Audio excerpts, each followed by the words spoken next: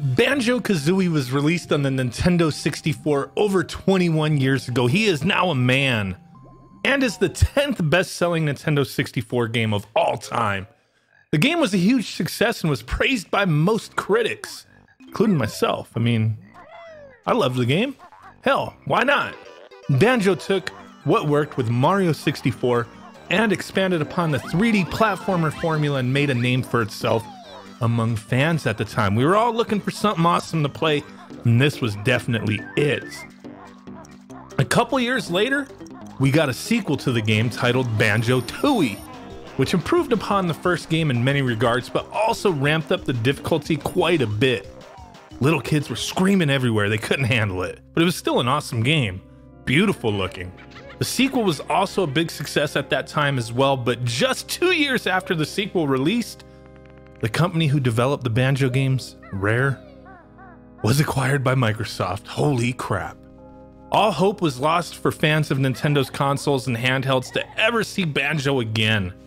But that all changed a week before Banjo's 21st birthday at E3 this year. Microsoft, they've been seen as being a bit friendly with Nintendo as of late, you know, rubbing shoulders and whatnot. And this friendship paid off when Banjo and Kazooie was announced for Smash Ultimate. People were shocked, excited, overjoyed. They loved seeing that their beloved character was back on a Nintendo console. Who knows what the future could hold? Maybe remasters of the original games released on the Nintendo Switch? Rare Replay getting a Switch port? I don't know. Who knows for sure? But what I do know is there's some skilled ass people out there who are fans of these franchises and love to celebrate that. Today, my friends, today, we're going to take a look at a brand new Banjo Kazooie game for the Nintendo 64 that I think a lot of you will be excited to check out. From creator Kirko Mods, Marcus Kirko, comes Banjo Kazooie, the Bear Waker. What? A new game that combines The Legend of Zelda: The Wind Waker with Banjo Kazooie, with some awesome results. The game is playable on both original hardware via an EverDrive or can be emulated with some awesome ass results on your PC. I was blown away seeing the results of emulation of this game. It looks beautiful. Today though, we are gonna play a little bit of the game on my Ultra HDMI modded Nintendo 64. Just kind of get a feel for it, see what it looks like, share it with you guys. I will also put a link for you guys to download this game. So I'll be linking you directly to Kirko Mods so you can grab the link from him. But yes, this game is pretty darn sweet looking. So let's go ahead and check it out. So here we go, my friends. We have the EverDrive booted up, ready to go. We've got so much content for the Nintendo 64 coming up. We will be doing our review of the Super 64 pretty soon. But right now we are using the Ultra HDMI modded system. I'm using my refurbished Kitschbent controller. We just did a video on that, so take a look at those things if you like. But this game we're gonna jump into in a second. So Kirko Mods, this guy's been working on a lot of things out there. He just recently did the Banjo Kazooie Donkey Kong Country mod, and he also has a bigger game going on, The Legend of Banjo Kazooie: The Jiggies of Time, which is a crossover of Banjo Kazooie and The Legend of Zelda: Ocarina of Time. So this game, it's a pretty big one, man. 64 megabytes was the download size. Let's go ahead and boot her up. BK, Burger King, the Bear Waker. Banjo Kazooie, not Burger King. Let's get into it. So, obviously, this is a crossover of The Wind Waker. And we're going to be an Outset Island. It's the only playable area, but there's a lot of little unlockable other areas within that. But it's the main play area. So let's go ahead and jump into that. There's no real like intro screen right here. It just goes into the save file select from what I've seen. But here we go. Look at this, Kazooie. New mod in sight. I really dig the way this looks. It does look a hell of a lot better on emulation. Not gonna lie. Hey, we're waiting for Link to go in search of his sister and defeat the evil Ganondorf. But I haven't seen him anywhere. So I guess we gotta go find Link, right? The door of his house is locked with a key. What? So let's go ahead and jump into this a little bit, see what we could do. I played it for a couple minutes before recording this. But like I said, emulating this and like Project 64 done properly looks like a new game, like could be released on the Nintendo Switch from the way it looks to me. But playing it on the original Nintendo 64 is really awesome as well. The only thing I do notice, and I've seen this in screenshots too, is this like texture underneath his feet. I don't know, it's kind of weird, but you know, it is what it is. Doesn't detract from the game too much in my opinion. But here we go. Pretty awesome. I love how everything does have that kind of that Wind Waker look to it. I would love to see just the Wind Waker redone for the, you know, demastered for the Nintendo 64. That would be pretty interesting, but you know, hey, we'll have to wait and see. Who knows what everybody's working on out there. There's always these crazy projects that not everybody hears about that comes to fruition. I heard about this one a while ago. Kind of was keeping tabs on it a little bit, but yeah, it was just released today as of my filming of this video. So let's go ahead and check this out a little bit. Let's beat these guys up, explore a little bit. Come on, fool. Like the draw distances, they're supposed to be a heck of a lot better. It can get a little sluggish playing on original hardware. So I definitely, you know, if you have a Nintendo 64 and you don't have an EverDrive, I probably wouldn't buy an EverDrive just to play this game. From what I've seen so far, it's not a huge game. It's more of a to hold people over until his Ocarina of Time crossover gets done. So, but it's still pretty cool, you know, it's something to mess around with, has a lot going for it. Get out of here, fool. Oh, shit.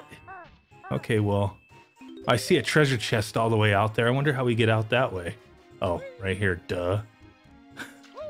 But yeah, let's just play this a little bit, see what it looks like. I like how the, you know, the water's not a, you know, wave race looking water. It's got that that animated style, that Wind Waker looking water.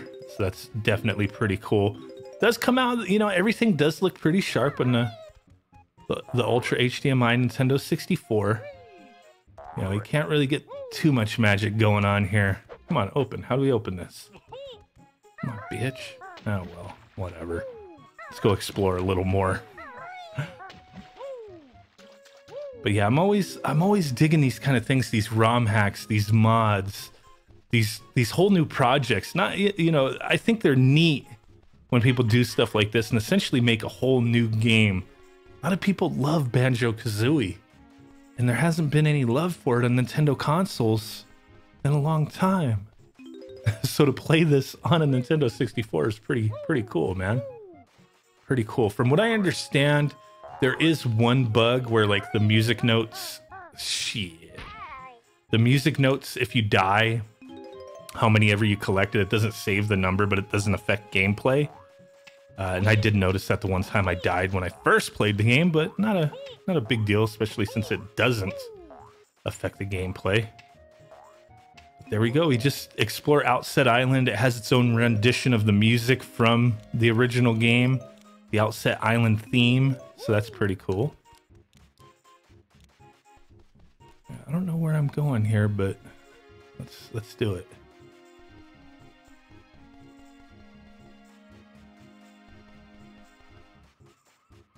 Go up this way. Collect some more notes.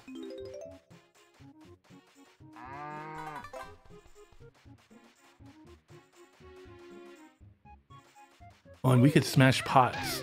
Boom. Hells yes.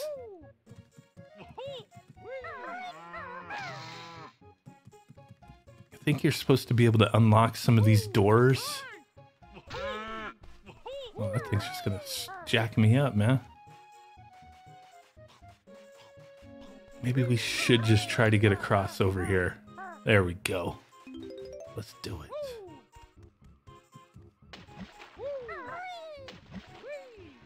Don't drown, Banjo.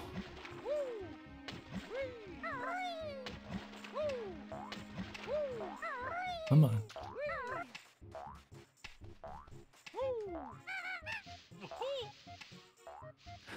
Pretty awesome. If you're, you know, the Wind Waker is the one game in the Zelda franchise that I'm probably the least familiar with. I did play through the game when it originally released, but it's like the only Zelda game that I kind of blasted through, and I never played it again. I never went back to it, and it was an okay game. Now I take that back. The like Spirit Tracks, the ones for the DS, I never really got into those. But as far as main console releases, the Wind Waker was the game I did finish, but it didn't really hold a lasting impression on me for some reason, so I never revisited it. I'm not saying it's a bad game, it's just for whatever reason, maybe the time that it came out, things going on in my life, it didn't really strike me as one of the best of the series at the time. I don't know, you know, maybe there's a pretty large fan base of Wind Waker fans out there. I don't know. Son of a bitch! Did you see that? What did we just demolish there? Well, I just wanted to kind of give you a little look at the game. Easy to get into. Just grab the download. Like I said, I'll have a link in the description so you could take a look. Grab it while it's available. You never know.